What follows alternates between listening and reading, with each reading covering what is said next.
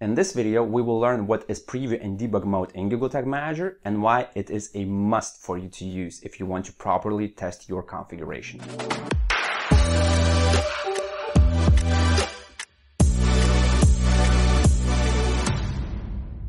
Hey, my name is Julius and welcome to Analytics Mania's YouTube channel, where you can learn Google Tag Manager and Google Analytics.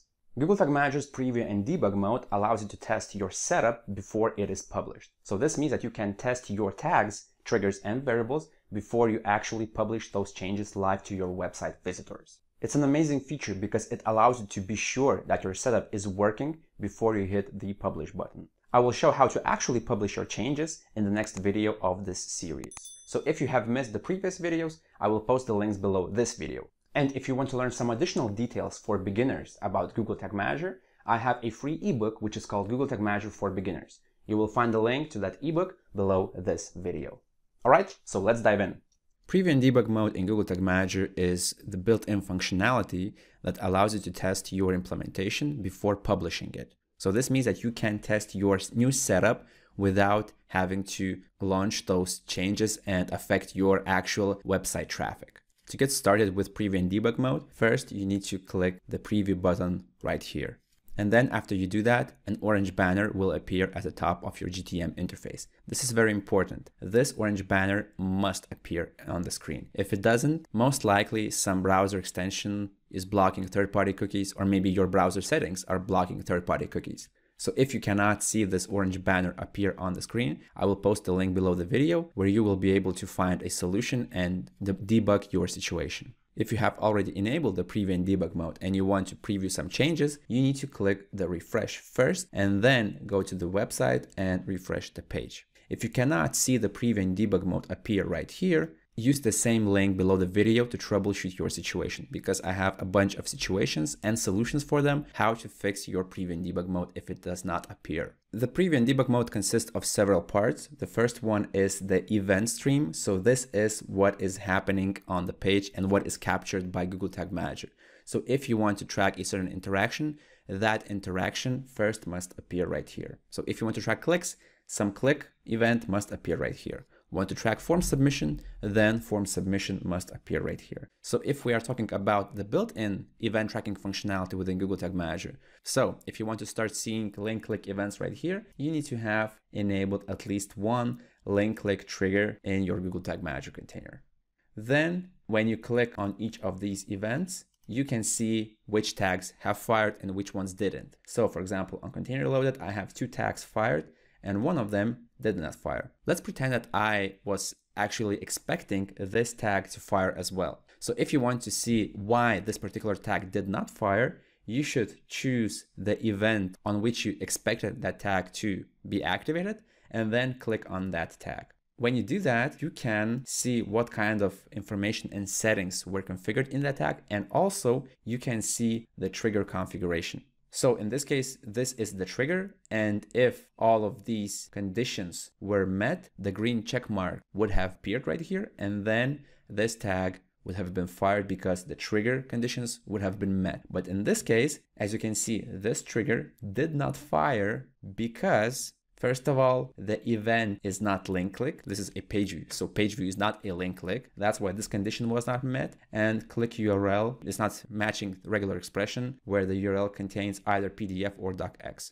And this is logical because, well, I haven't clicked any links yet. I have just refreshed the page. So if any of these conditions is not met, then the entire trigger does not fire. Also, if you want, we can check other tags that have fired. So in this case, for example, that is page view. We have clicked the container loaded event, then we click on that tag and we see that in this case, all of the conditions were met. In fact, there was only one condition in the trigger, which is event name is gtm.js. This is a technical, or we can call it a fancy name for the page view, or also known as container loaded. If you want, you can resize the Preview and Debug mode. If you want to minimize it, you can do that. But if you refresh the page, it will appear once again. In fact, the information in the Preview and Debug mode stays until the page is reloaded. So for example, right here, we see, well, let me just quickly check. If I click this, this, and this link, you will see 3 link clicks right here. But if I refresh the page, all of those link clicks are now gone.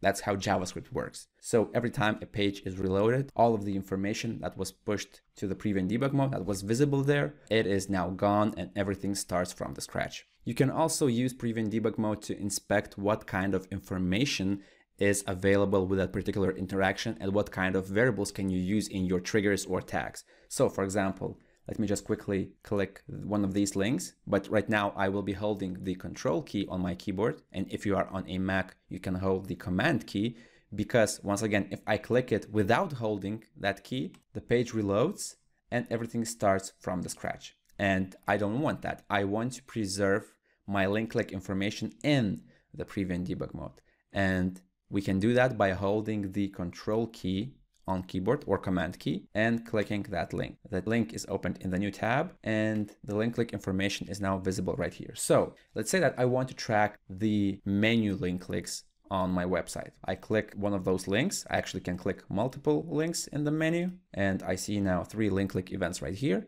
And if I click it, I should go to variables and inspect what kind of click variables can be useful for me. Of course, if you don't see these variables, you should go to Google Tag Manager and enable them. But once you do that, you should see, well, for example, what can we use? Click classes might look useful because this is site navigation link. So let's check other links and see if they also have the same click class. While some fields have no values and some fields change the value, let's say subscribe, blog, the only variable that remains consistent is click classes. So we could actually, let's say, copy this part and then create a link click trigger where click classes contains this part. If you want to also involve your team members and give them access to the preview mode, but maybe those team members don't have the access to your Google Tag Manager container, you can use the share preview feature. In fact, this is very useful if you're looking for some help online and, well, something is not working in your container and you want to get help. So if you do that, please, I highly recommend that you share the link, and I will show you how to do that with the community that you are asking to help. So for example, what you could do right now is you can click this link, which is share preview.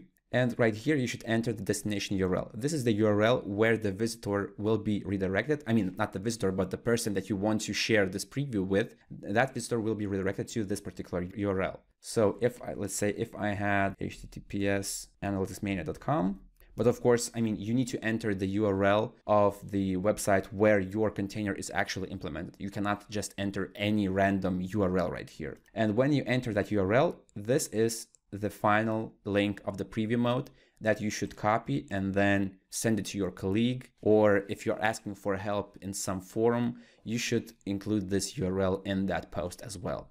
So when you share this link and another person clicks that link, that person will see this kind of information. And when they click this link, they will open your website and they will also start seeing the preview and debug mode right here, even if they don't have the access to your container. And just by seeing the preview mode will not cause any harm to you because, well, they will not be able to edit anything. They will just see. And after a while, that visitor has done previewing your container and they just want to hide this preview and debug mode permanently, they should revisit the link that you have shared with them and they should click this exit preview and debug mode link. Only then the preview and debug mode will disappear for them.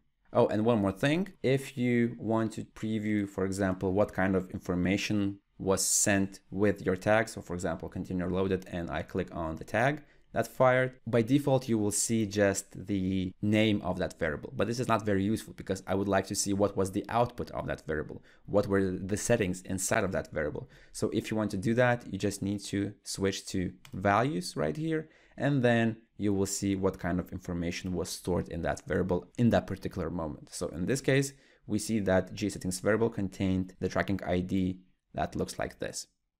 And that was the end of this tutorial. While Preview and Debug mode has some flaws, it is still one of the most essential parts of Google Tag Manager, at least in my opinion. Because even till this day, I don't trust myself when I publish something new. I always try to test that before publishing, and I do that with the Preview and Debug mode of Google Tag Manager. So in a nutshell, always test first, then publish. Verify that everything is working properly, and then hit the publish button. I will teach how to publish your container changes in the next video.